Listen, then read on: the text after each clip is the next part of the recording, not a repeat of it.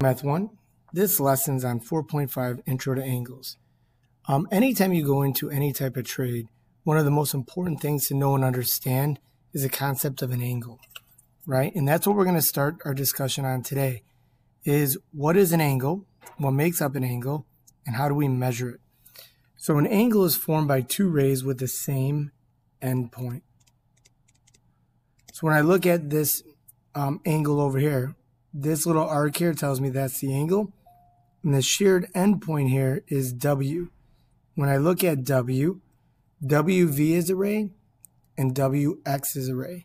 So that angle is created by two rays with a shared endpoint. Now you have to understand that the rays make up the sides of the angles, and that shared endpoint right here, right, is called the vertex. Now, anytime we measure an angle in degrees. All right, so how wide does that angle open is measured in degrees. The symbol for an angle is basically just like a little angle symbol. Now, when we name an angle, we can name it three different ways. Okay? The first way is the way that we can name it all the time, and it's using 3 points with the vertex in the middle. So right now, if I say W is the vertex, if I were to trace this angle from V to W to X, that's exactly how I would name it, right? So I could name this angle VWX, or I can go the other way, start at angle or at X, go to W, and then end up at V. The most important part is to know and understand that my vertex has to be in the middle. Okay? Now, another way is using the vertex, right? And this is only possible if there's only one angle at the vertex. So right now, there's only one angle at this, or one vertex at this angle, right? Therefore, we can name that just angle W. Last is using a number, right? That number there does not have a degree symbol, but using a number, right, without a degree symbol. Generally, those numbers would be like less than 10, right? So if you have an angle 1, an angle 2, and angle 3, that's kind of the common, thing that we see. So right here, for an example of getting used to naming, name angle 1 using 3 points.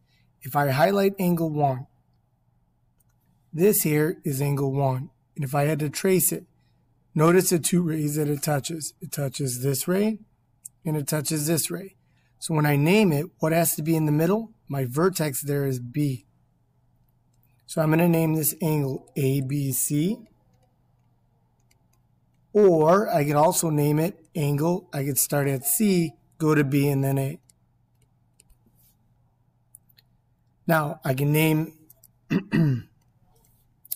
next is to name angle 2, right? Well, here is angle 2. If I look at the rays that make that up, this ray and this ray make that angle up.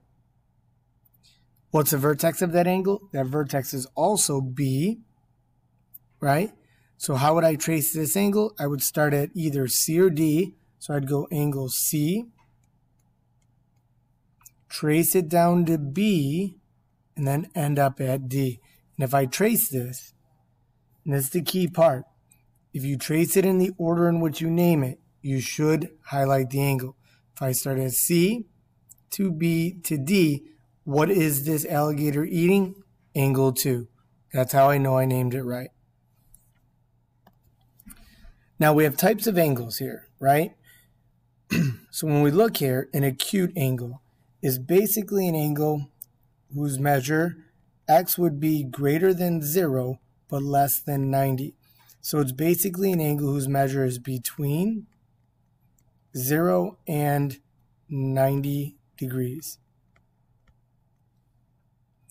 Now you guys know a right angle, right? If I look at a right angle, that's almost like where the wall meets the floor. You know that that angle is always going to be 90 degrees. So a right angle is exactly 90 degrees. Next, we have an obtuse angle. An obtuse angle is more than 90 degrees. What we say is that measure x would be greater than 90 but less than 180 degrees. I should put the degree symbols here. But then we have a straight angle. If you have a straight line, if I look, this is a straight line. And if you have an angle that starts on this line and ends on the same line, right? That angle is a straight angle or 180 degrees. That's going to be very important down the line. All right. Now, the whole idea of understanding angles is knowing how to measure them. We generally measure an angle with a protractor. All right. And if you look, all the numbers on there represent the number of degrees. But if you look, there's a number on bottom and a number on top. And we're going to talk about how we use that. So how do we measure an angle with a protractor? Well, first off, you want to identify is your angle acute or obtuse? So when I look at this first angle, what we're going to do is if you look, the vertex, there will always be a hole for the vertex of the angle to go on. Then there's always a line, and if you can see here, a line right here that we line up one edge or one ray on. Now when we line that up, what happens is the other ray will come through here like such. Now if I look at this angle, does this angle look like it's more than 90 degrees or less than 90 degrees? It looks like it's less than 90 degrees. Therefore, we know this angle is going to be an acute angle. So when I go to measure it, what I'm going to look at or look for is I see that this, and I'm actually going to erase this portion. What I'm going to do is look, where does this line cross here? Now, we know that line is between 60 and 70, and then 110 and 120.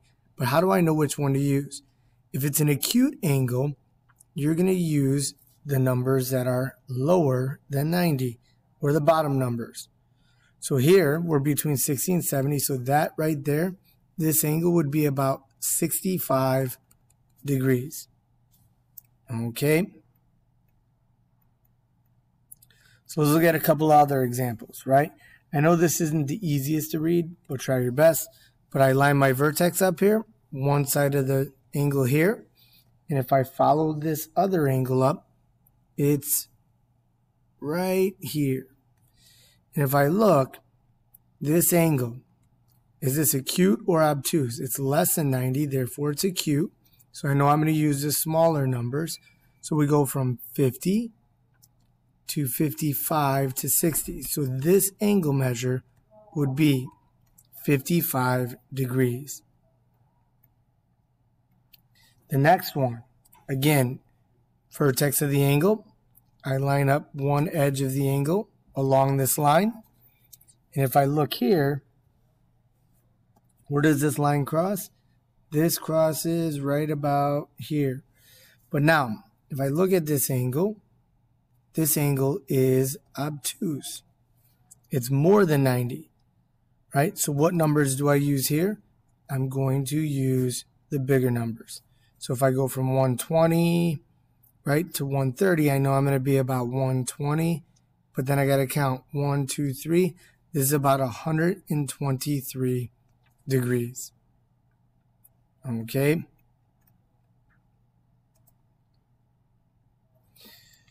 Now, right now, you guys don't have protractors. We'll go through these in class one day.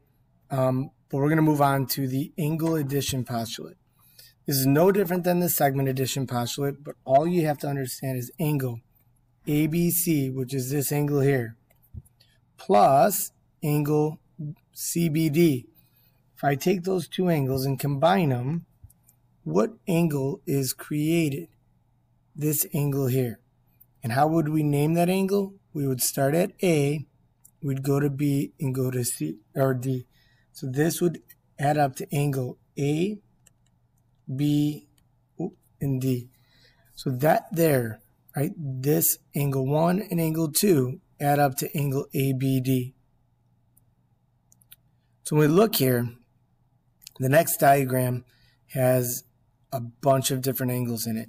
So if we look at angle 1, right, here's angle 1. If I had to trace that angle, I would start at A, I'd go to the vertex P, and then E. So I could name this angle APE. I could also name it, if I wanted to, angle EPA. Doesn't matter which way you go, right? The only thing that matters is the vertex P is in the middle. Now if I took angle 2 and angle 3 and add them together. So here's angle 2, here's angle 3. If I put those together, I get this big angle here. How would I name that? I would name it EPG. So angle EPG, or I can go ahead and name it angle GPE. All right. Now, if I took angle 6, 7, and 1, so if I took angle 6, angle 7, and angle 1 and combined them, I'd get this big angle here. If I had to trace that angle, it'd be angle. It would go from N to P to E. And that's exactly how I name it. Angle NPE or angle EPN. So naming these using the addition is critical, right? Now the reason we cannot use just the vertex there is simply because, right, there's more than one angle at that vertex. So here, we want to find the measure of angle ABC. And guys, I'm going to tell you, trace the angle A to B to C, and then draw an arc in the middle. What would I do with these two angles? I know angle ABD plus angle DBC, right? Angle ABD plus DBC adds up to angle ABC. So I know right away that this angle is 45 degrees plus this angle is 60. What does that give me? 105 degrees. But now the next one, when we look at this,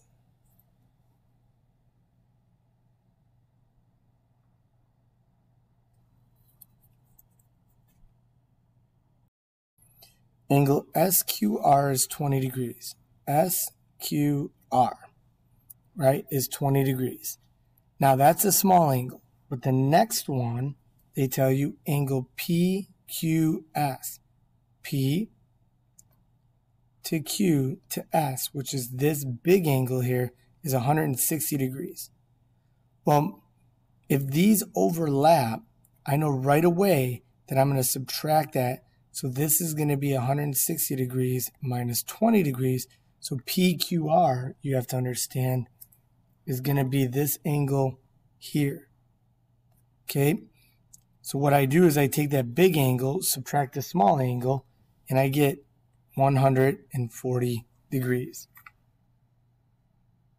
Example 6.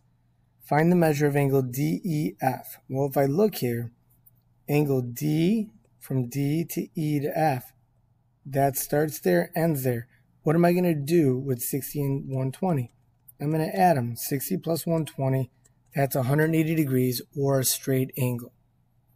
Now, using that same idea, find the angle of QNM from here to here to here, which is this angle here. That's the one I'm looking for. What you have to understand with this problem is from here all the way to here, that's 180 degrees. So if these two angles, right, this angle and this angle have to add up to 180, I know 180 minus 110 is 70 degrees. Okay. The next one. when I look here, anytime you see this symbol, right, that box tells you that this whole angle is from here to here is 90 degrees. So that box, right, means a right angle. So if this is 40, what would this angle have to be in order for these two to add up to 90? Well, if I take 90, subtract 40, I know it'd have to be 50 degrees. And that would give me the measure of angle H to J to L. Next one. Angle HID is 48 degrees. So that's 48 degrees. DIJ is 120 degrees. So these are two small angles. What would I have to do with these two angles to get the measure of angle HIJ? I'd have to add them together. And 120 plus 48 is 168 degrees.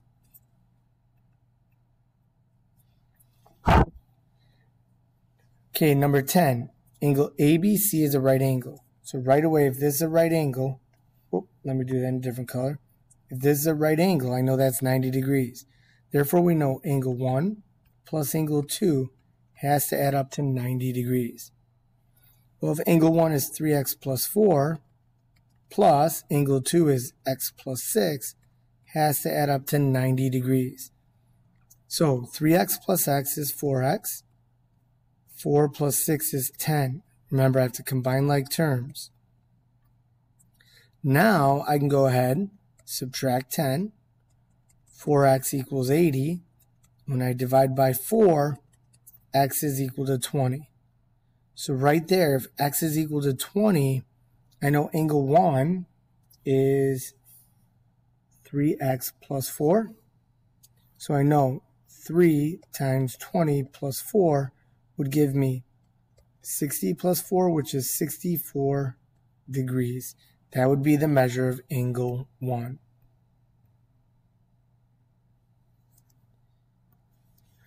Now the next one, if I look at angle ABC, right? Angle ABC is 3x plus 8, and angle CBD is x plus 4. When I look at these two angles, this starts on this and ends on this line, which means that's 180 degrees or a straight angle. Therefore, I know that these two angles will add up to 180 degrees. So 3x plus 8 plus x plus 4 equals 180.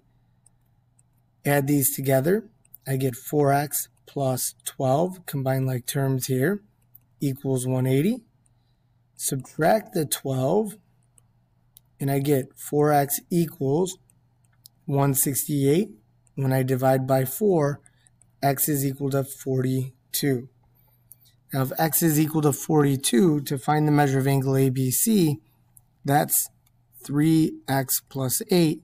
So if I say angle ABC is going to be 3 times 42 plus 8, which is going to give you 126 plus 8, which is 134 degrees. And last, they tell you angle MAR, right, is 124 degrees. So from there to there is 124 degrees. They want us to find x in the measure of angle max. So right here, I know that these two angles, 6x minus 11 plus this angle, 4x minus 25, has to add up to 124 degrees. Now I can combine like terms. 10x minus 36 equals 124. I'm going to go ahead, add 36. 10x equals, that's going to give you 160. When I divide by 10, I get 16. Therefore, if x is 16, now angle MAC, right, is 6 times x minus 11. So now I'm going to plug x in. 6 times 16 minus 11 will give me 6 times 16 is 96. 96 minus 11 is 85 degrees. We are done. All right. So guys, you have to know what adds up to 90, what adds up to 180, and what an angle addition represents.